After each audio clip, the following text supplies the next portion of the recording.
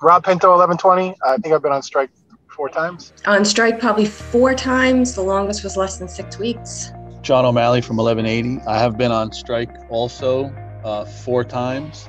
Kim Edwards from Connecticut, 1298.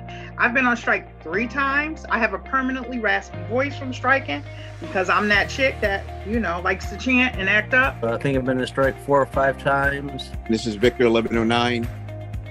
Everyone had been on strike 4 times. Joe Trulli from 1102. Been on strike about 4 times. Nick Ho, local 1104 here, Long Island.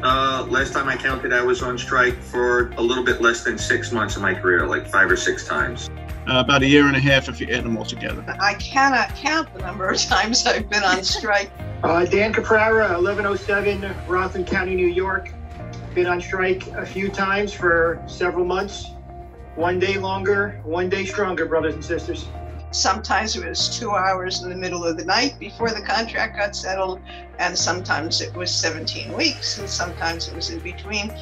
Every time we went out, we had something that, the goals that we needed to achieve. We didn't get everything, but we got a lot, and we didn't give a lot up.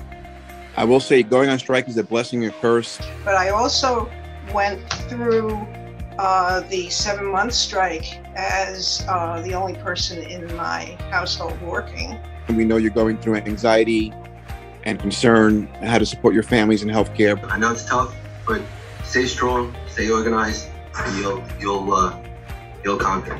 It's the best and worst time of your life, but it's this is when you have the most power.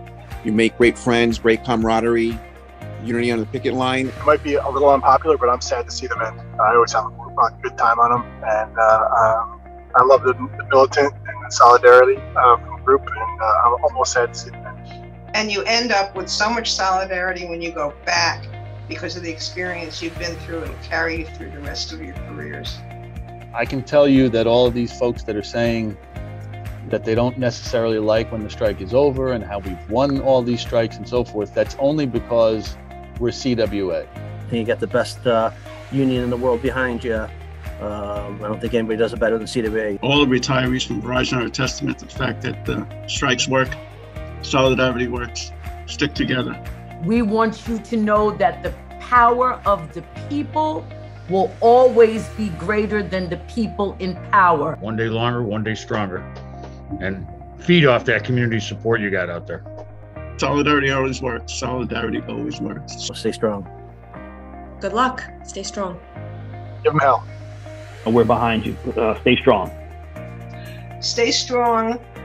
Get your families involved, which I'm sure they are already, and we're with you. We know what you're going through, and we support you.